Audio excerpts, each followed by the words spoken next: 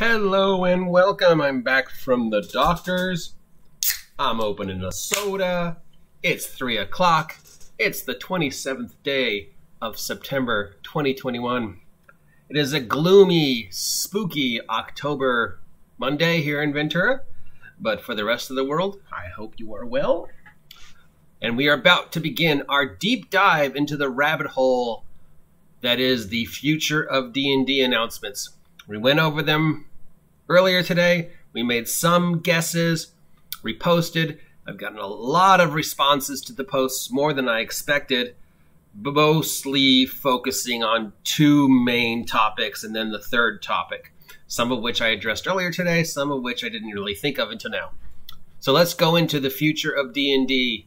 But first, we need to give a shout out to these talking heads we see. We see some faces, most of them we don't recognize. So let's just tell you who these people are and why they may or may not matter.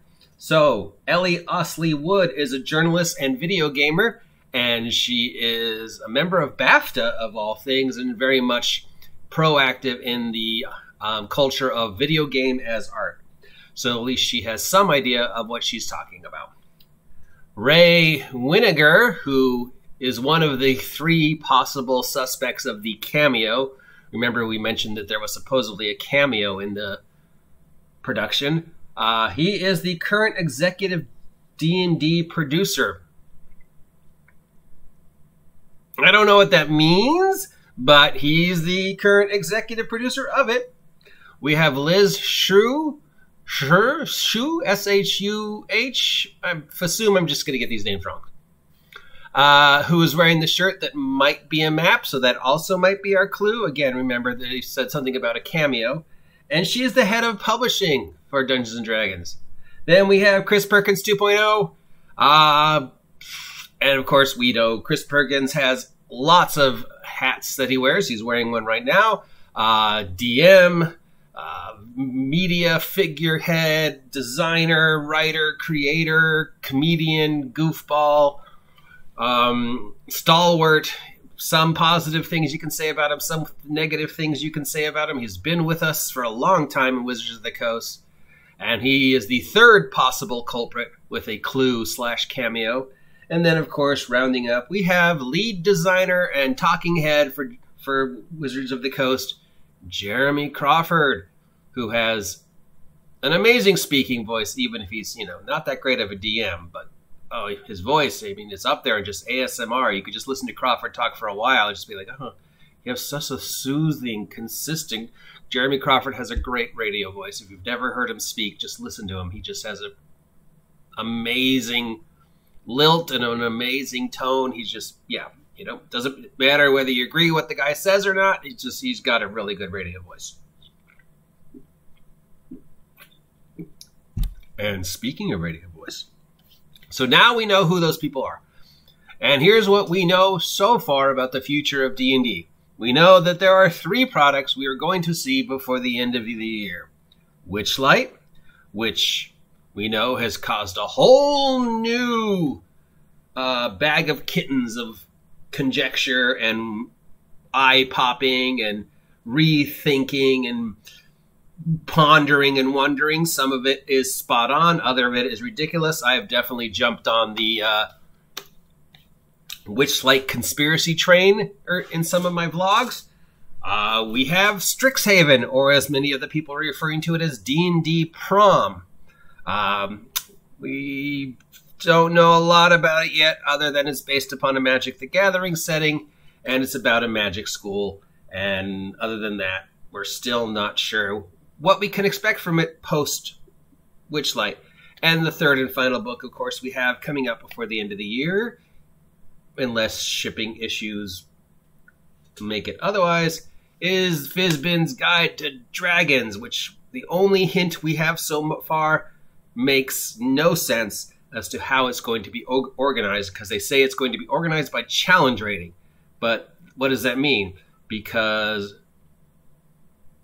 like I said in previous videos about this topic, Red Dragon. Red Dragon has multiple challenge ratings per age. So is it just going to be one page, Red Dragon challenge rating A, second page, Red Dragon challenge rating B, third page Red Dragon Challenge Rating 3, or are you going to do Red Dragon Challenge Rating A, and then all the other dragons that are Challenge Rating A, and then cycle back and do the thing again, and the next chapter would be Red Dragon Challenge Rating B, and then all the other dragons. So what does that mean that it's going to be organized by challenge rating as opposed to alphabetical? Because then they went on and announced that there's going to be a new book, a new monster book, coming out sometime next year.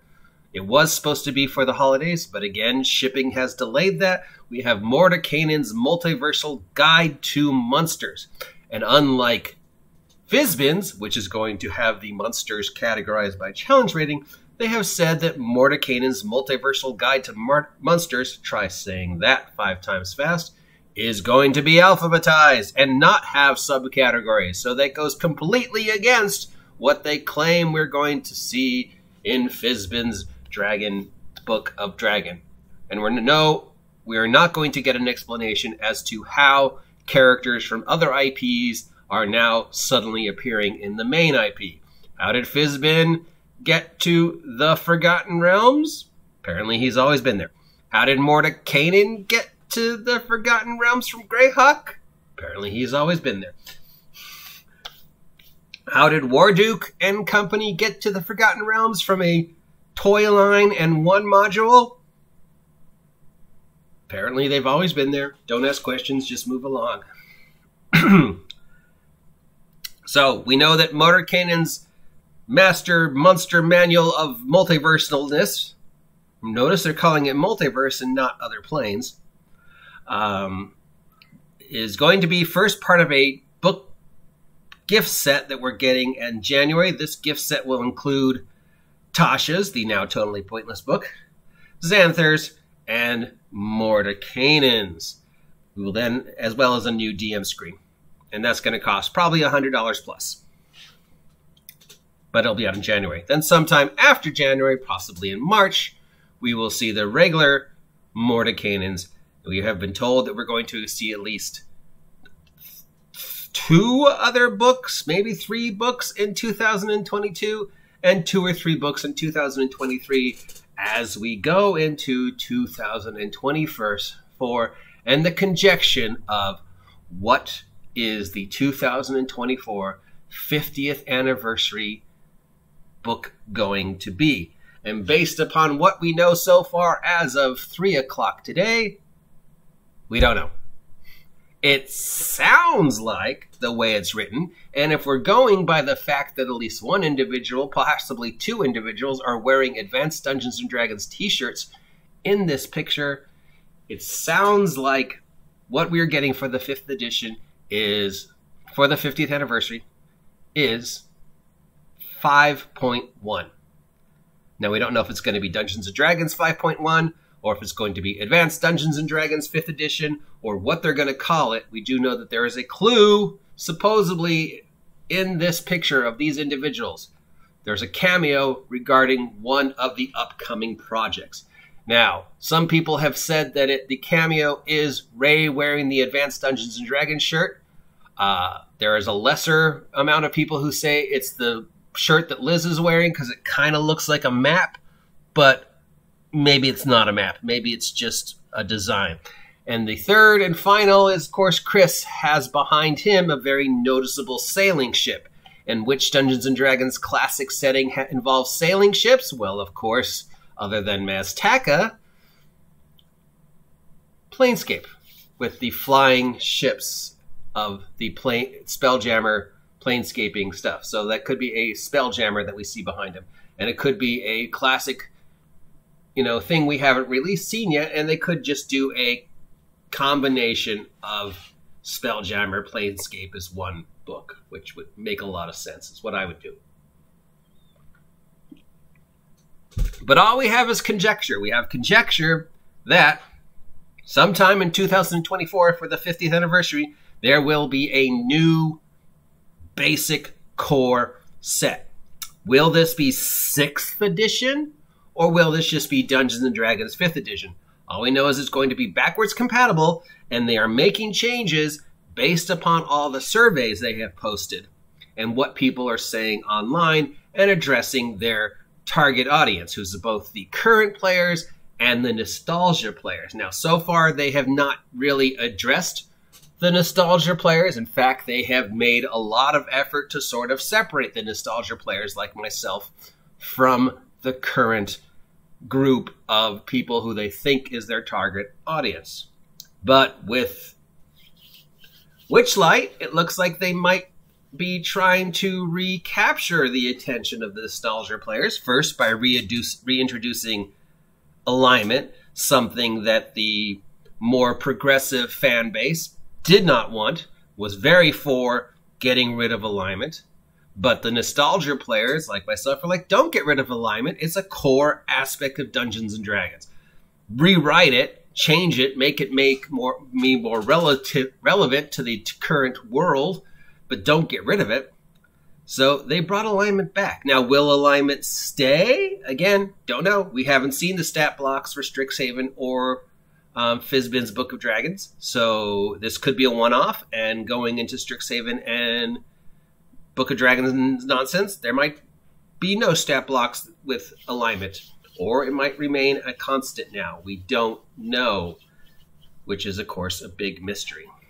We don't know if we're getting a 6th edition or a 5.5, what that means, other than a reprinted Monster Manual, reprinted Player's Handbook, and a reprinted Dungeon Master's Guide that is going to include all the changes that they are making based upon the surveys and all the changes they have made since Tasha's. Of course, now Tasha's being an utterly pointless book, because we find out in Witchlight that everything Tasha said is a lie, which means everything in that book may also be a lie. I don't know. I mean, it's weird.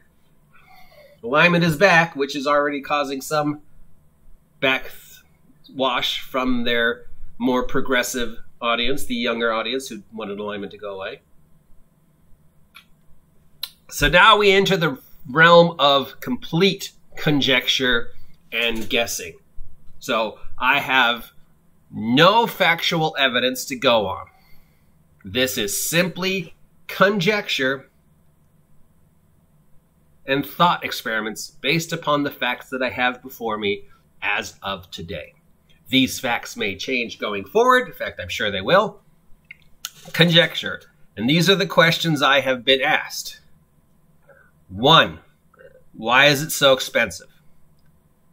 Because these things are going to be expensive. Just look at them. 2, what does this mean for D&D Beyond? And 3, what is Critical Role going to do in response to this? And the 4th one was, what is the rest of the industry going to do in response to that? So in our next vlog, we will address those 4 questions. I don't want to make this too long. We're already into 13 minutes. So we do have, going forward, information that is non-information, that there will be a new revised core rule set, backwards compatible, which of course means it's totally pointless, based upon all the surveys, which mean expect a lot of changes. So will it be 5.5 or will it be 6? Is there any reason for them to make a 6th edition? Probably not. They could just make it 5x5, especially if it's backwards compatible with all the other pre-existing 5th edition stuff. We have Mordenkainen's Marvelous Menagerie of the Multiverse coming out in January as part of a utterly pointless box set, because most people already have Xanthars and Tasha's, and now Tasha's is sort of pointless. Or you can buy Mordenkainen's Marvelous Mystery Manual of the Multiverse later on, and it's going to be at least 50 to 100 bucks.